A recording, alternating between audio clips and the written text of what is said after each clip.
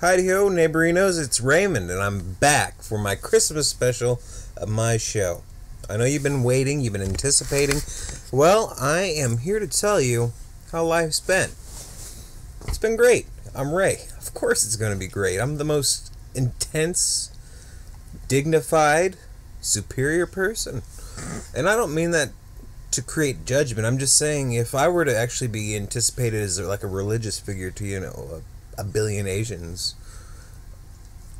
it could work out. I mean, the Dalai Lama is pretty close to retirement. And as far as retirement goes, if you think about it, I probably should be thinking about retirement myself. Yeah, this year I'm going to be turning the big 25 big American hot dogs.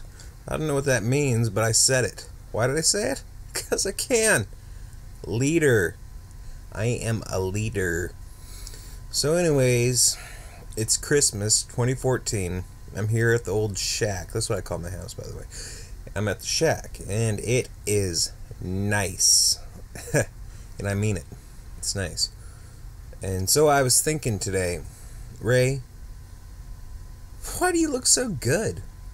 And then I thought, 'cause I'm Ray. No one else is.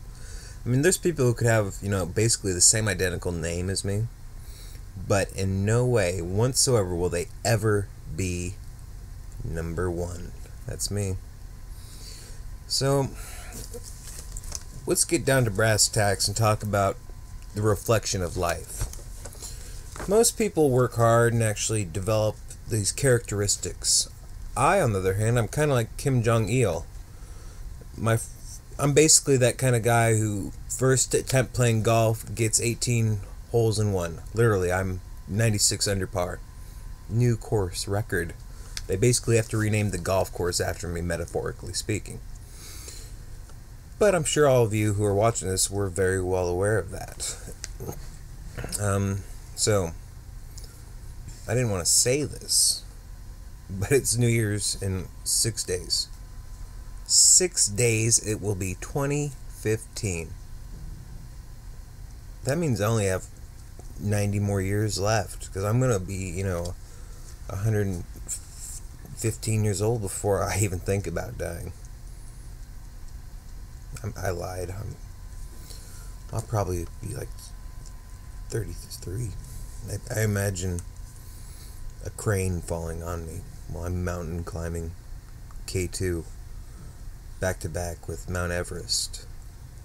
The crane is only there because Mount Everest wasn't large enough, so I actually had to physically transport K2 to the top of Mount Everest just to make the feat a little bit more of a difficult terrain.